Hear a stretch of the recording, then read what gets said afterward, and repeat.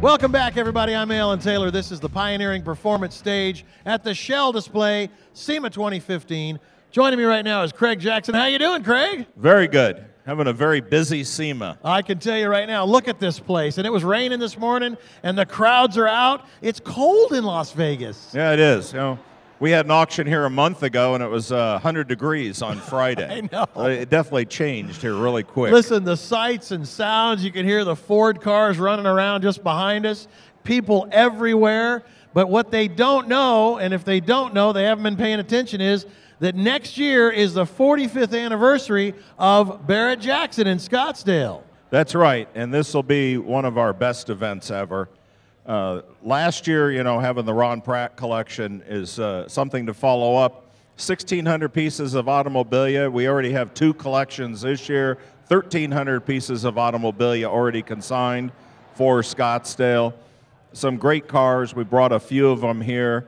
Yeah, right here in the Shell Display. What do you got here? I've got my Javelin. Used to be my brother's Javelin that I go out and race with Shell and Pennzoil. And, you know, I raced vintage Trans Am. I raced B production. I got the 65 Shelby that was my brother's car sitting in the Ford display. And then in our booth, we have the French Connection, the last Boyd Coddington car built. It's made to look like a Fagoni Falaschi Delahaye. That thing it's sitting in the lobby, isn't it? No, it's sitting in our booth. It's in your booth. That's where I saw it.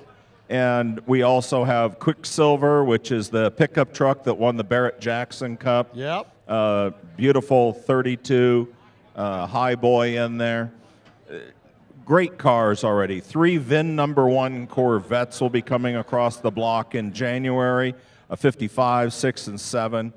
3 DeSotos already consigned. Those as unbelievable restorations. In muscle cars, Pontiac Swiss cheese car. It's going to be one of our best auctions. I tell you, the diversity. Well, the Barrett-Jackson Collector Car Auction is the world's greatest collector car auction and exhibition. It's held in January, and it is the 45th anniversary. Check it out at barrettjackson.com. But you guys did something that was so amazing with the Pennzoil gang, with the airlift drift car in Reno, delivering the Barrett-Jackson Cup. At the break of dawn, the crack of dawn, Rhys Millen was just terrorizing Reno, and make a great video. But you guys, it wasn't all easy, was it, doing all that? No, it wasn't. Megan Jones and Jeff Catlin, you know, Megan put in a lot of work ahead of time to get all the permits, to talk everybody into doing it, and working with Shell Pennzoil.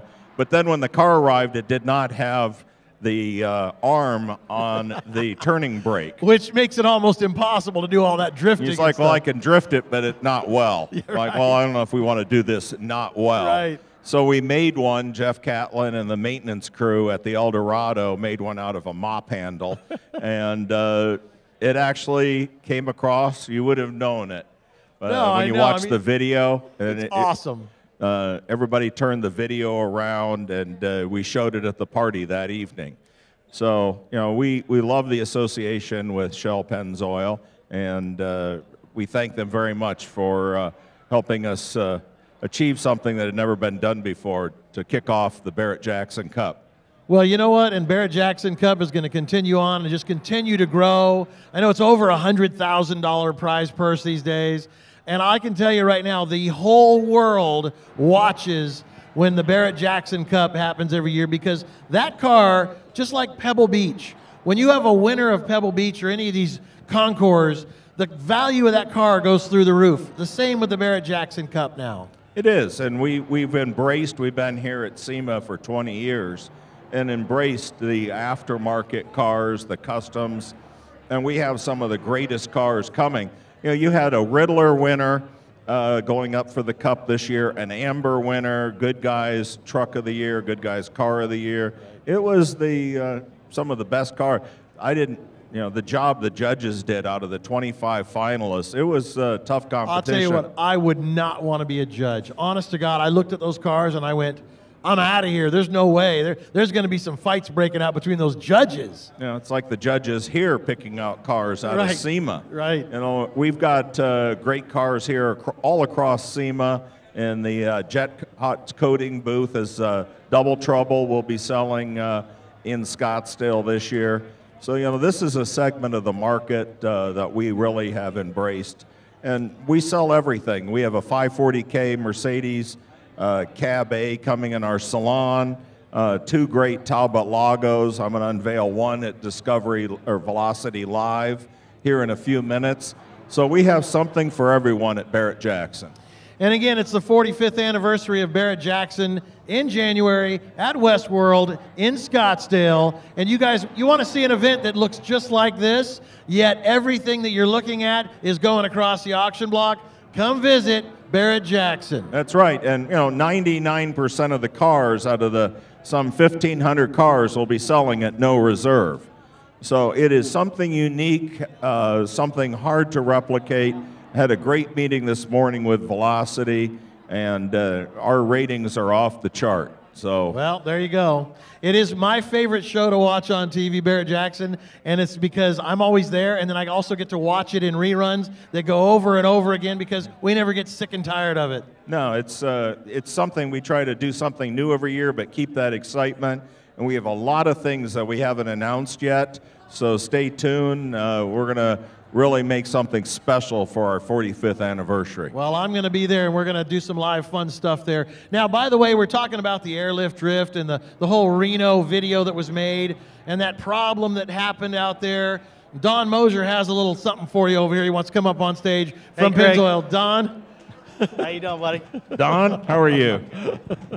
Well, listen, we had a lot of fun that morning.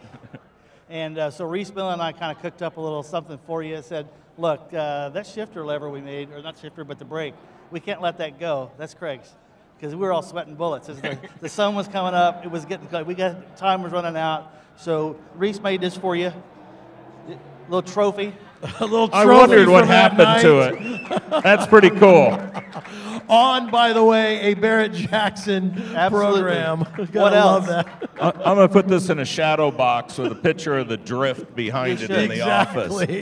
That's priceless. That is priceless. I wondered what happened to it. Now I know. Well, there it is. That was the handbrake that they made at the break of dawn so we could make that television commercial and that whole video at Reno at Hot August Nights during Barrett-Jackson. That is awesome. Congratulations. Thank you very much. You're welcome. Thank you. All right, Greg Jackson, everybody. Greg Jackson will be available over here if you want to see you in January. That's right, January, Scottsdale, Westworld. We'll be right back.